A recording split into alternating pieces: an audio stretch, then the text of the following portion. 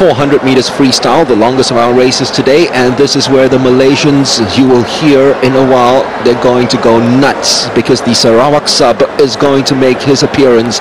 Welson this boy has just been getting stronger and better since his SEA Games win in Singapore in 2015. Singapore's hopes go with Sheng, who last year won in the ASEAN University Games. There he is, just to the right of your screen. Welson has done really well this year. I think this is his race to lose, but if he's in as good a form as he's been all year, I think he's going to really take it out. It's not going to be a close contest. But again, with the SEA Games, with the pressure, with the home crowd, it's how he takes in all the atmosphere and makes it either to his advantage or he crumbles under pressure. So we'll see what happens. But I think this is really his race to lose. Well, he has been in that sort of form, not just this year, but for the last couple of years.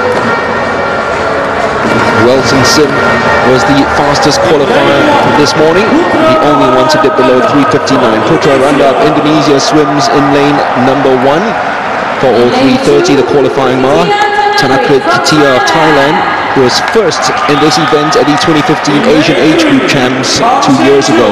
Sheng of Singapore doesn't have an individual gold medal yet, just a silver and a bronze. He's in 3.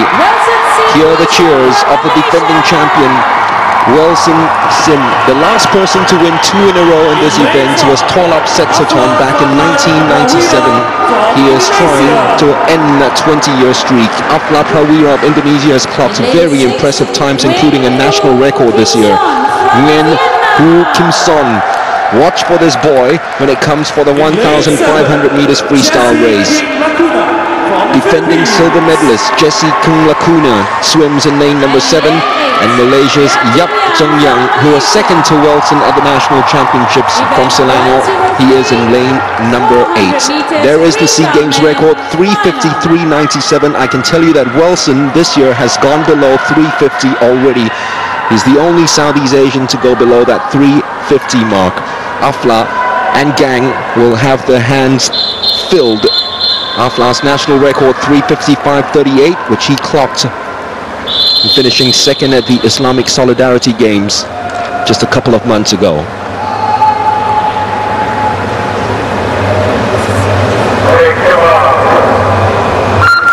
Well, Gerald, this is one of those races where you can say the words, the battle is on for silver. I would say so. I think so. It'll be interesting to see what kind of strategy Welson goes out with. But he looks like he's taking it out.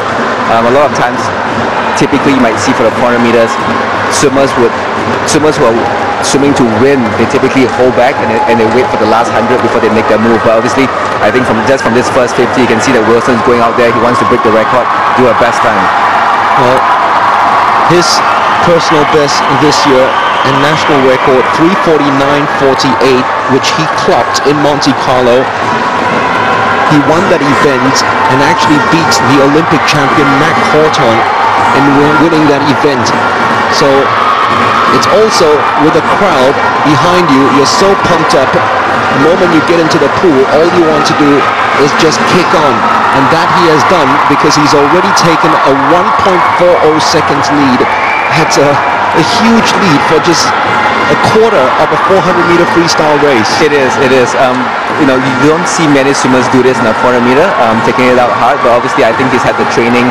He knows how to execute his race. So, I don't think it's a case of him, going out too hard. So we'll see how he does in the next few laps. But I think he's looking very, very good, looking very strong. Doesn't look like he's going out too fast at this point. You usually don't see much splashes from the legs around about this point in events like this, but already with Welson, he's engaging his legs very early on. He's slated for 3 events at these SEA Games, the 200, 400 and 1500 meters freestyle, and this boy has looked in supreme form. Because after the SEA Games, what he did was just to qualify for the Olympic Games in a qualifying time.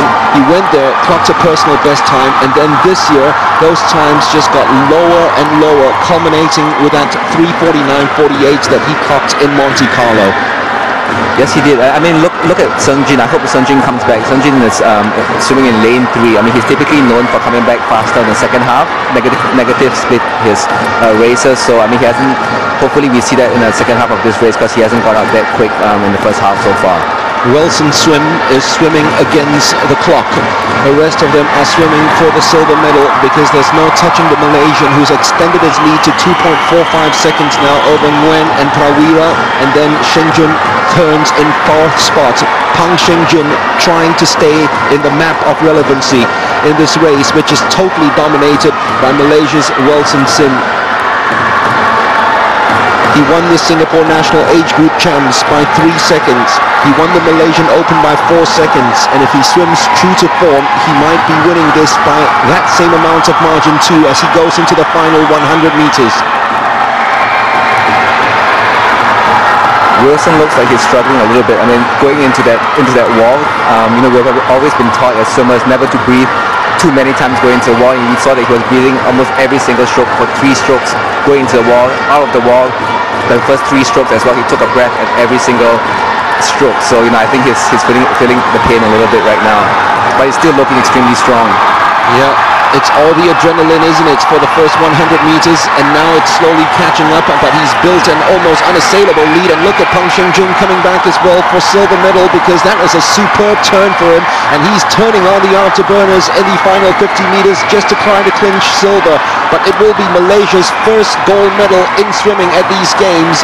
Welson Sim will clinch gold. There's a magnificent battle going on, almost stroke for stroke for silver medal. The time is 3:50.26. He fails to crack the 3:50 mark, but it's a new SEA Games record. And I think Aflah of Indonesia finishes in 2nd spot. Nguyen will be a real big name to watch out for over the years in Southeast Asia, finishing just ahead of Pang Sheng for 3rd. But Welson, we expected this, and he has delivered for his home crowd, for Malaysia. A mighty quick time, and he has totally annihilated this field in the 400 meters freestyle. Amazing swim by Welson. I guess he's gotten that first goal for Malaysia. Hopefully, I mean, for the next few races, I think a 200-meter freestyle and 1,005, we'll see how he does. But I think the 200-meter race is going to be extremely exciting. Absolutely, Gerald. And I mean, in front of your home fans, we saw that at the 2014 Asian Games as well, you know, that Park Tae-won debacle when you were swimming in front of his home fans. It sometimes can be working against you because of all the adrenaline, and it's so good that you get the first race out of the way and you won it as well. Exactly. I think it's so important that he's gotten that first goal. He's going to have a lot less pressure on the 200 and 1,005. But you know, knowing the person that Welson is, you know, I think he's going to want to go out there and not just win races, but to try and break the SEA Games record as well. I know for the 1,005, I think he wants to break Jeffrey Ong's very long-standing national record. It's the person who finishes 3rd in this event, Nguyen will have a lot to say in terms of Welson winning the triple. And maybe another Vietnamese, Wong Ki Phuoc, will have something to say as well with Welson winning the 200 meters freestyle. But this boy is only, 21 years of age, so there's still a lot of good swimming left in him. A lot of good swimming left. I mean, given at that age, right? I mean, you could see him maybe come onto the world stage as well in the next Olympics. Well, we certainly hope that. They've waited for a swimmer at least to qualify for the semi-finals of an Olympic Games since Alex Lim did so for them in 2004. They haven't had that for a long time now, Malaysia, but Welson Sim has given them a lot of hope. And that, by the way, Welson Sim's victory is 5 in a row that Malaysia have won this event. The last 4 games before this, all won by a Malaysian swimmer. And it's the longest streak since Singapore won it from 1965 to 1973. But the way that he is going, he probably